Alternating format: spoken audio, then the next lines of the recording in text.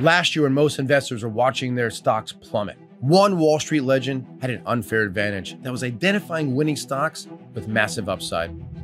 Like Riot Blockchain before it shot up 10,090%, Digital Turbine before it shot up 789%, Overstock.com before it shot up 1,050%. This power gauge comes from the legendary Mark Chaikin. Right now, you can get a free in-depth look at how his power gauge system works. A way to type in any of 4,000 different tickers and see exactly where the stock is most likely to go next and in any type of market.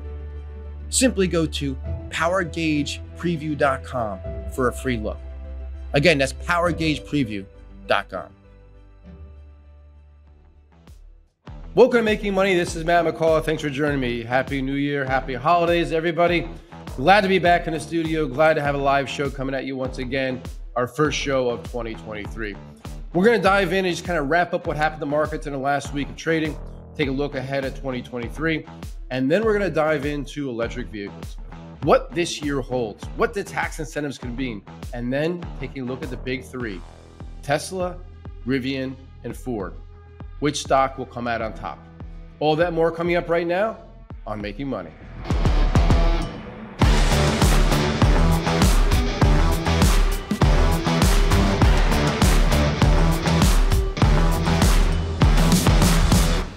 Thanks again for joining Making Money. This is Matt McCall. It is January 3rd, 2023. It's crazy. I remember saying, wow, I can't believe it's already April of 2022. And now we're already into 2023. That year went fast. But I will say this. I'm glad it's behind us. Let's move on to a great 2023.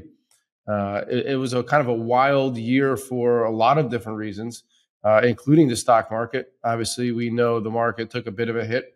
We had the S&P down 19.4% in 2022.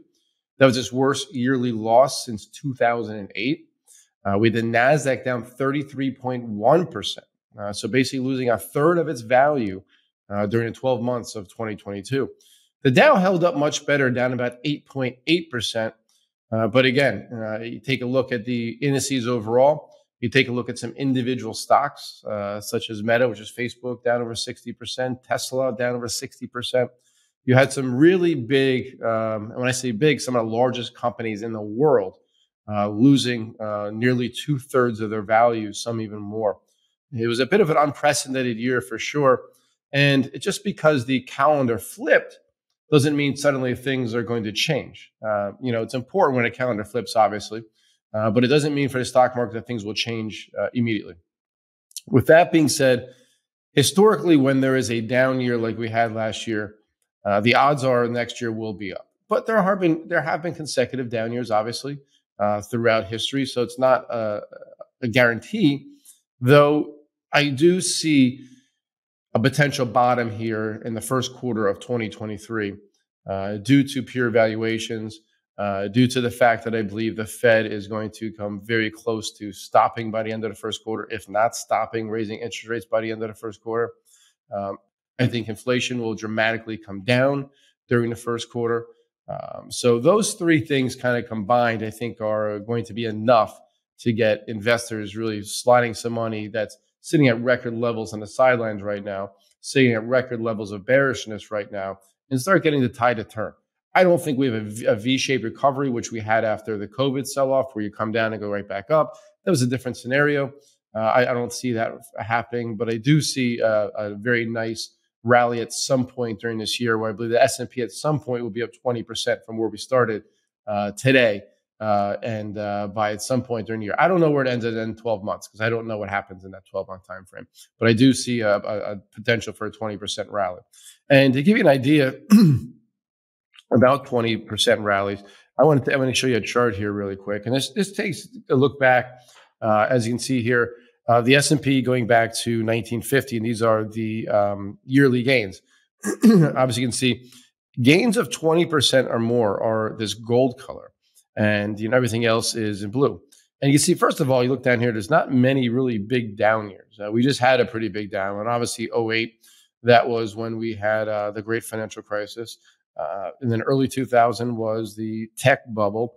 Then we go all the way back to 74, which was similar situation we're having now with inflation. So you don't see oftentimes where you really have these down years consecutively. One time was back in early 70s with the inflation, which we're dealing with right now. You can see early 2000s, the tech crash, tech bubble. Again, that was really one off that we're not even close to what we're seeing as far as valuations that we saw in early 2000, late 99. And then you can see in 08, we only had 1 year down. So then you look at the gold. Those are all 20 plus year gains. And it's about over 27% of the time since 1950. So you're looking at what, 72 years that the S&P is up over 20%.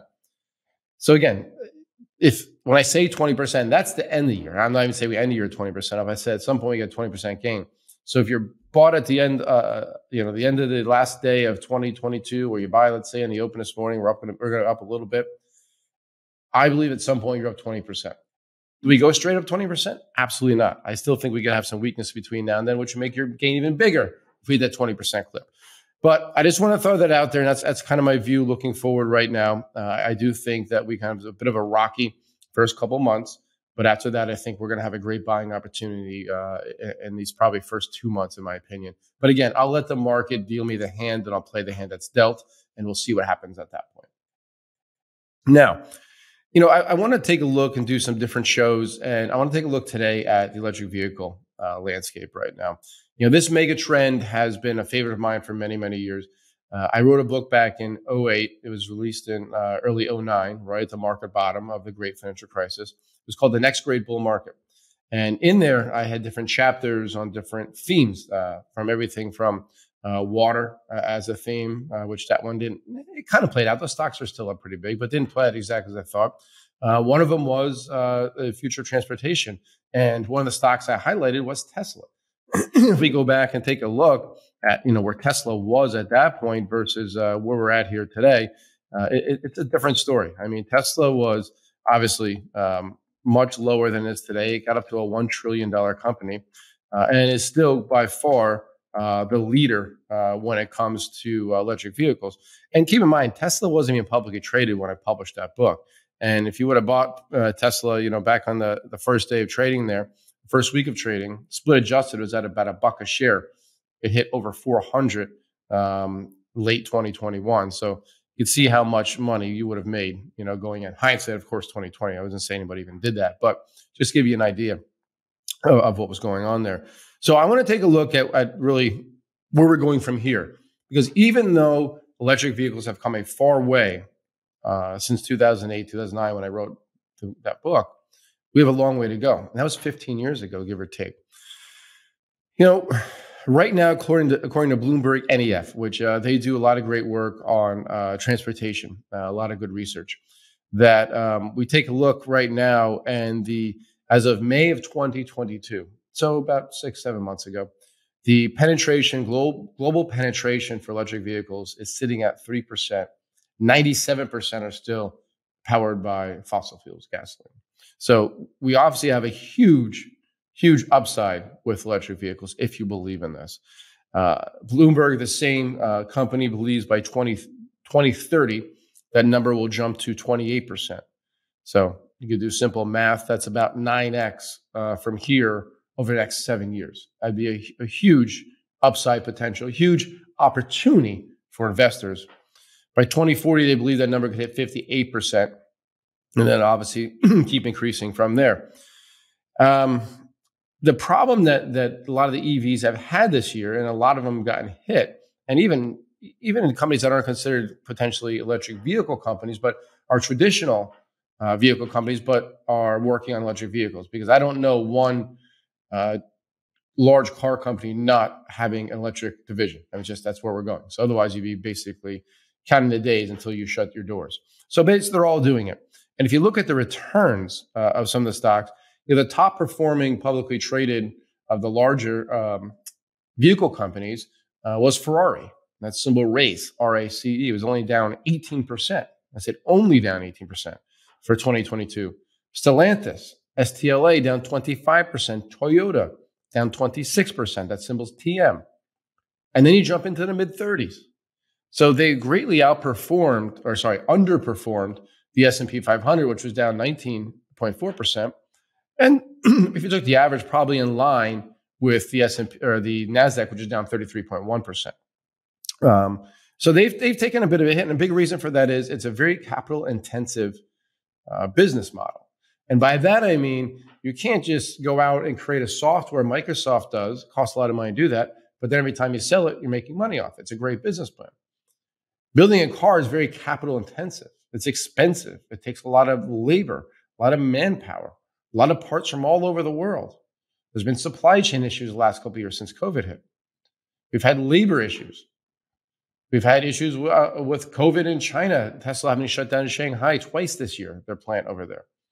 So you have interest rates going up, which hurts people borrowing money to buy vehicles. And inflation is resulting in parts for these cars to cost more. And we've talked about a lot over the last year. Used and new car prices have been going up. So it has really been a perfect storm against the auto stocks in the last 12 plus months or so. And that's why we've seen them get hit so much. Now, if we take a look back, the first EV, believe it or not, was introduced in 1889 by a gentleman by the name of William Morrison. By 1899, a short 10 years later, electric vehicles were the most popular car in the United States. And about 90% of all New York City taxis were electric vehicles. Believe it or not. At 1899, right in the turn of the century, electric vehicles were leading the charge. We look ahead 120 some odd years later, and the penetration is still only 3% globally. So what the hell has happened? Well, in 1913, you probably remember a gentleman by the name of Henry Ford. His assembly line came out and was able to build a gas car in 90 minutes. Cheaper, faster. It basically put EVs out of business. And there may be this conspiracy theory there that they wanted to push what was needed for gasoline cars, which is fossil fuels. The bottom line is it killed EVs. So EVs are now making their return. And obviously that was really led. I mean, Toyota came out with hybrids. GM came out as well years ago. But Tesla really kind of put EVs, pure electric vehicles, on the map, in my opinion. And believe it or not, in the next 5 years, 200 new models are set to launch. 200 new electric vehicle models are set to launch in the next 5 years. And if you take a look at some of the largest companies out there, you take a look at Tesla's number one, and number two is Boyd, which is a BYDDF. It's a Chinese company, which Warren Buffett invested in many, many years ago. And that's the second largest right now. But Tesla is still the leader by far out there. And we talk about capital intensive, and I'm not going to get into this today, but I will do a show on this this quarter at some point, maybe in this month. Is the most expensive part of an electric vehicle is the battery. And that is because we need very large batteries to go into the vehicle to power them. Battery technology is forever changing, and we're looking for new technologies, really. I think solid state batteries will probably likely be the future of batteries, large batteries at least. And we'll see how that plays out, but that's years away. So right now we're still using, for the most part, lithium ion batteries, and the materials that go into that, the lithium, the cobalt, the nickel, all becoming very expensive, which makes the battery very expensive as well. And we've seen a lot of stories about that. I've talked about that in the past, but I would like to dive into batteries at some point in a future show here for you. Now, looking ahead to 2023, we do have the Inflation Reduction Act, known as the IRA, jumping into play here. The tax credit for an EV is $7,500. It's divided into two $3,750 installments, and that will apply to you get your first $3,700 if at least 40% of the minerals of the battery, I just talked about the minerals, powering the vehicle come from the U.S. or a country having a free trade agreement with the U.S. The other $3,750 will only be applied to your potential credit if at least 50% of the battery components come from the U.S. or from countries with free trade agreement with the U.S. So really pushing for U.S.-based batteries. And right now, a lot of the materials that come in that are put into batteries come from areas such as the DRC, Democratic Republic of Congo, obviously not on the good list. China, obviously not on the good list. So this could be tricky, and it's something that if you're looking for the incentive, you're going to have to ask about. But again, $7,500 is a big incentive if you're looking out to buy a new car. And just to keep in mind that SUVs, pickup trucks, and vans, all that cost more than $80,000 are excluded. So it's got to be a lower price vehicle. And consumers with higher income also excluded. And some cars must cost at least less than $55,000. So there's a lot of different angles you have to look to get to full $7,500. But apparently this should be around for many, many years. I mean, it could always change from administration to administration, but that was passed in the Inflation Reduction Act and should be a bit of a boost, at least this year, in my opinion, for people looking to really compare electric vehicles versus gas-powered vehicles, especially on the lower end. I'm not talking about that very high end, but on the lower end of the spectrum, I think will be actually really good for the market. So now, let's dive into three stocks. The three stocks I want to keep an eye on when it comes to electric vehicles this year. First, we're going to start with the leader. How do we ignore it? And that is Tesla. Tesla's heading into the year worth about $388 billion. Keep in mind, the first trading day of January of last year, basically 1 year ago, is around $1.23 trillion.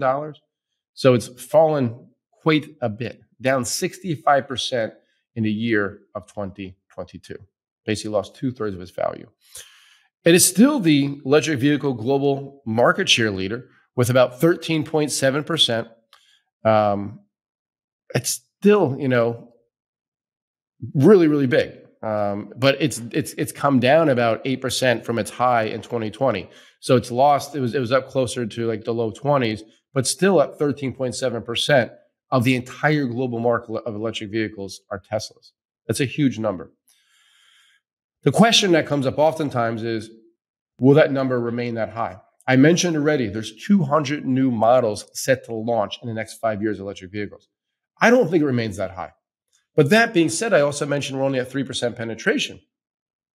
So as the penetration increases, the amount of vehicles, the raw number increases, that for Tesla to increase their sales by pretty solid double digits, they can lose market share. And it's going to happen. But their number of growth, their growth number will continue to grow. We'll talk about that number here in a second. So the numbers just came out on Monday when the market was closed for the fourth quarter. And they came out with the fourth quarter with record deliveries of 388,000 vehicles. However, that was a little lower than expected. So the stock market was closed, but of course, people were bashing Elon Musk on that. And the stock market here opens, we're taping this a bit earlier, opens in about 7 minutes. And Tesla's trading down right now. We'll see. Long day ahead of us, but trading down a little bit right now. But that's what happened in 2020, fourth quarter of 2022, a little bit lower than expected. Again, I'm not worried from quarter to quarter. I'm more important to be looking out further. But again, it was record deliveries, which is still impressive for Tesla. For the entire year of 2022, they delivered 1.31 million vehicles. That's up about 40% over the year before. That sounds very good. However, in the beginning of the year, they thought there was going to be about 1.34 million, so a little bit lower than expected. Again, people love to look at the negative. You keep in mind, they had to shutter their Shanghai factory twice due to COVID regulations. You take that away, this most likely almost hits it pretty damn easy. And if we take a look at how it's doing here in the US, folks, the market share in the third quarter of electric vehicles, Tesla had 61%. 61% in the US. You take a look around, there's Teslas everywhere. I remember a few years ago, you could barely find a Tesla. They're everywhere now. I don't see that trend ending. They also introduced in the fourth quarter their first semi-truck. That's going to be a big market for them. And eventually autonomous, I think, will be a very, very big market for them. So we take a look at revenue. So in 2020, it had $31.5 billion. This year, once the numbers come out, looking for 82.9, let's call it $83 billion. 2 years from now, in 2024, looking for $144 billion. Earnings per share, last year, $2.26 a share. This year, looking for $4.12. By 2024, looking for nearly $7. The forward PE ratio on Tesla right now is 22.5. Forward price of sales is 3.4. Those aren't cheap based on the market. That being said, based on the growth of this company and the potential of this company, it is cheap. That being said, Tesla stock, and we'll take a look at it right now, is trading just off a 52-week low. And if we zoom out a little bit further, we'll just see how far it's rolled over.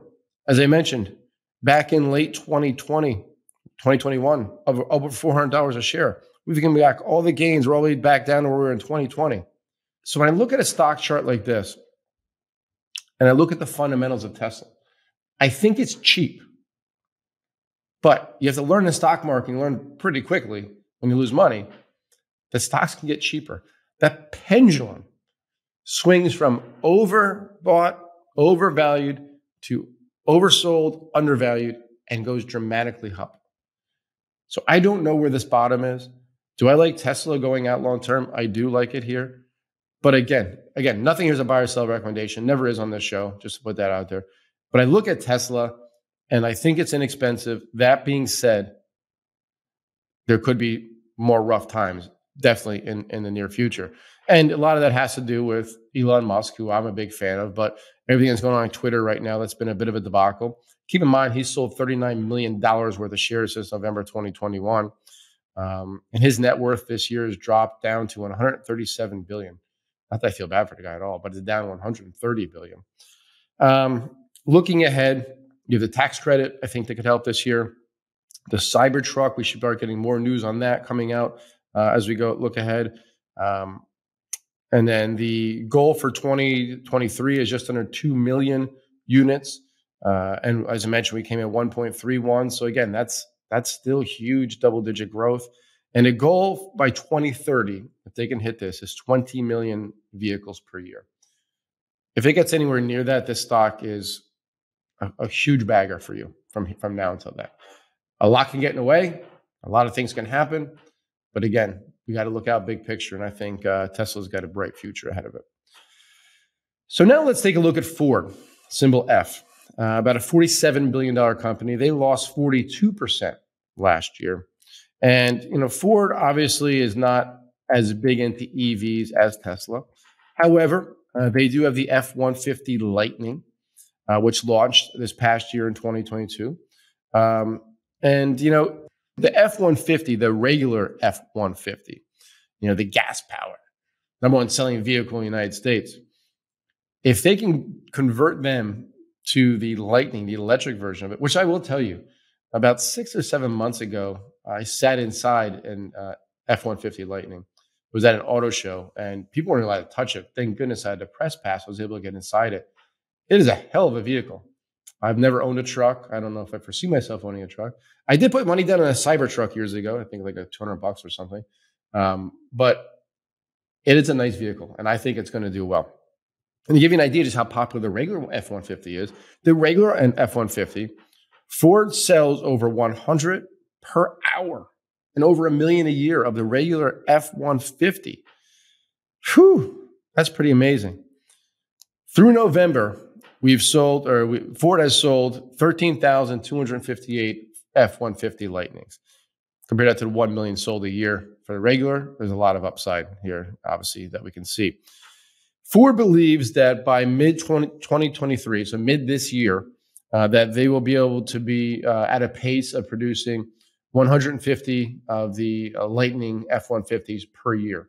So that would be a nice pickup in it. In November, the company delivered 6,255 EVs. That was up about 102% from the same month of 2021. It's the 5th consecutive month that the Ford EV sales have grown at triple-digit rates. So you're starting to see a pickup. We're starting at a very low level for, but we're starting to pick up.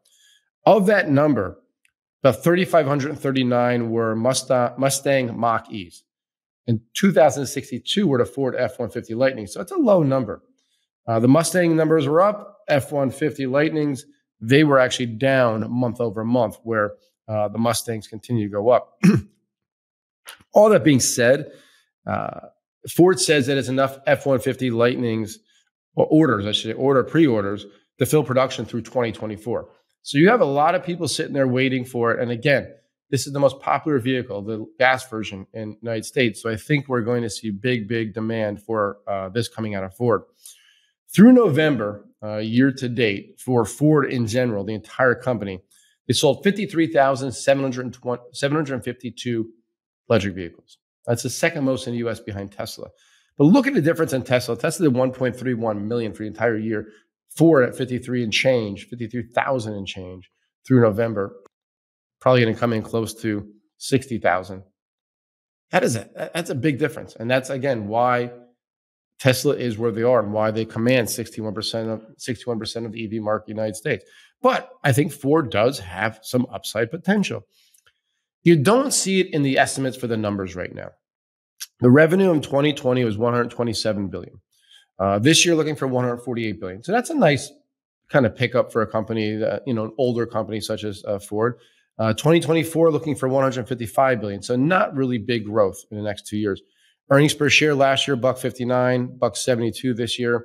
2 years from now, $1.82. So again, very little growth top and bottom. That being said, there's two other metrics that I think are important. One is the fundamentals, and that's the Ford PE ratios at 6.5, very low. Ford price of sales, 0.3, very low. That means there's upside potential just to get back to a little bit more respectable numbers for the stock to come up.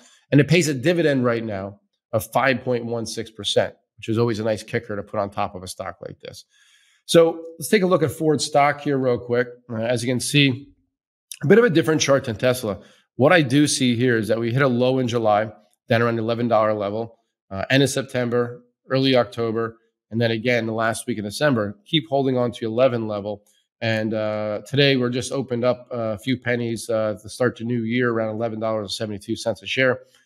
If it breaks 11, there's a chance that this stock falls another 10 to 15%. If it holds, it could continue to rally up. My concern is every rally has been lower highs, and that's not a good sign. So we need to watch this $11 level right now. Again, nothing here is a buy or sell recommendation, but I wouldn't jump into Ford at this point because I think there is a little bit of risk. It does break 11 in the first couple months of this year if we do see another leg lower in the overall market. And number 3 is Rivian. This is kind of the new guy in the block, and symbol is RIVN. It's a $17 billion company. It came out as an IPO a couple years ago. Got a lot of praise in 2021 when it went public in November. Opened up at around $100 a share, right up to about 180. Came all the way down below 20. We're sitting at 1876 right now. It was down 82% in 2022, but still a $17 billion company. This company focuses on SUVs and trucks, not sports cars or cars, but SUVs and trucks. What I'd like about this company is it's really the first to market with a good pickup truck, good electric pickup truck, purely electric company, just like Tesla. The truck market is big. The orders here are robust. And I think that bodes very well for a company the size of Rivian. It has about 115,000 pre-orders right now. Call it a backlog in the US and Canada. And on top of that, it has pending, I should say, an order with Amazon for 100,000 delivery trucks. So you put that together, about 215,000 pre-orders between Amazon's vans and the trucks and the SUVs together. And if you take a look at the delivery of vehicles, I just mentioned 215,000 between just those two, the pre-orders of just Amazon and the truck and SUV, 215,000. The goal this year, we don't have the numbers yet for December, but the goal this year is to deliver 25,000 vehicles. Goal next year is for about 50,000 vehicles. So they got to really step it up. And, that's where I talk about capital intensive. It costs money to build these factories. It costs money to get new employees. This isn't something you just start overnight, folks. This is a very, very difficult business to enter. And that's why many people in Tesla entered the car business back in the day, thought it would never work. You get the big three, it doesn't matter. We don't need another car company. But that being said, Rivian's been able to raise a lot of cash. Their balance sheet's sitting right around $14 billion at the end of the third quarter. If you take a look at 2022, the company, the problem is that the company is losing big money. During the third quarter, They had revenue of $536 million, but a net loss of $1.72 billion. And that's where there's a concern with Rivian. That's why it's down 82%. The concern is that even though it's bringing in real money now, in 2021, it had 55 million in sales because it just started selling its vehicles. 2022, the estimate's for 1.76 billion. The estimate for 2024, just 2 years ahead, is $10.83 billion. So you can see the huge upside. The problem is, when's the company going to make money? Will the company ever make money? And that is something that we need to weigh when we look at stocks right now, because as far as I can see looking out, the company's likely not going to make much money here going forward. The chance of it turning a profit in the near future is not very good, even though revenue by 2025 should be over $15 billion. And it's a $17 billion company. As I mentioned, the good news is it's sitting on about $14 billion heading into this quarter, this past quarter. Net loss of 1.7, as I mentioned, in the third quarter. Kind of just put that out, say it's, last 8 quarters. That's about 2-year run rate if it stays around there. However, sales will be picking up quite a bit. So hopefully the net loss starts to come down a little bit. But it's building its second U.S. plant in Georgia, expected to be open by 2026. So obviously that is going to be extremely expensive. And along that way, they're going to continue to lose quite a bit of money. So the good news, though, as far as production, the production rate's gone from about an average of 78 vehicles per week in the fourth quarter of 2021 to about 566 per week in the third quarter of 2022. So you're seeing it really pick up. And as they bring on the more facilities they're building, it's really going to go through the roof. And they have a big, large battery pack that they're working on. Won't be delivered till next year, 2024. But that should come in around 400-mile range. That's pretty impressive. The range right now is about 314 miles. But 400 miles would be extremely impressive. And again, let's take a look here at Rivian stock before we let you go. And you can see, went public, had its big jump up here in November of 2021, and just been rolling down. And again, this is because its stock's not making money, even though it's seeing revenue explode higher. We are in a stock market situation right now where people want to see either profitability or a path to profitability. We don't have that yet with Rivian. I think Rivian could be a huge player in the EV market going forward. But again, what happens in the stock in the next couple of years, it's tough. The downside is big and the upside is probably even bigger if it makes it. But the downside is big, folks. I mean, it's at 17 billion. It could fall to 10 billion and still look fine. And that's, it's a big loss from here. So watch this one carefully. Don't get too aggressive with it. But again, nothing here is a buy or sell recommendation. But just wanted to put this out there. These are 3 EV stocks I'm keeping an eye on for this year and beyond: Tesla, Ford, and Rivian. If you guys have a topic you want me to talk about, a megatrend that you want to take a look at, or stocks you want me to compare, please put them in the comments below. Don't forget to like and share the video. But again, Happy New Year, everybody. Let's make 2023 the best year yet. Thank you so much for supporting me. Thank you so much for watching. Have a wonderful week. I'm Matt McCall, and that was Making Money.